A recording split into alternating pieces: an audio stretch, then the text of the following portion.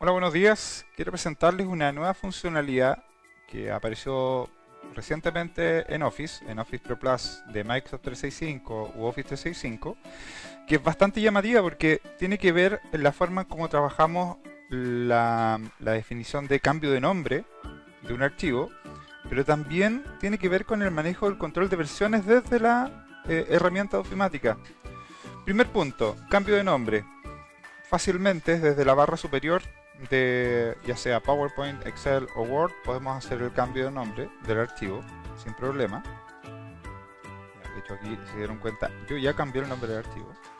Pero la segunda utilidad de la barra de título de la aplicación es poder contar con el historial de versiones de una forma mucho más eficiente, ¿ya? Por ejemplo, acá aparecen los diferentes cambios de versión que yo he realizado en este documento. Ya había renombrado el documento ayer, había también restaurado una versión ayer. Y una de las cosas que acá yo podría hacer en el caso cualquiera que yo, por ejemplo, rompo un documento, lo deje con menos láminas y vuelva a grabar y quisiera recuperar alguna versión anterior, es que puedo hacerlo directamente desde acá, directamente desde la aplicación de PowerPoint. Por ejemplo, tengo una versión que es del 15 de octubre del 2019. Puedo abrir esta versión. Yo haciendo clic sobre esta opción voy a abrir específicamente la versión del 15 de octubre que contiene todas las láminas. De hecho, contiene las 11 láminas en comparación con las 7 láminas que quedaron en la versión actual. ¿Cuál es la gracia de tener la versión desde acá? Que desde acá mismo tengo una botonera para hacer la restauración.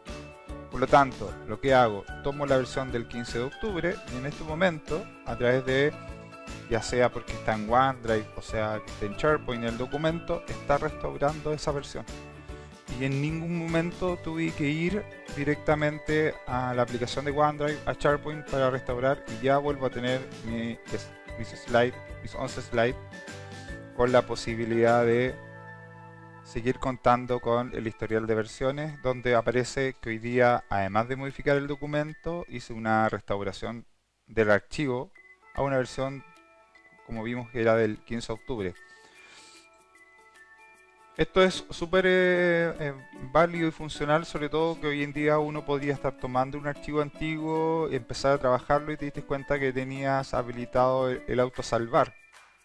Y quizá el documento antiguo lo rompiste o perdiste la historia. Hoy día ya con esta barra de la barra superior de la ofimática podemos acceder al cambio de nombre y al control de versiones, como vimos.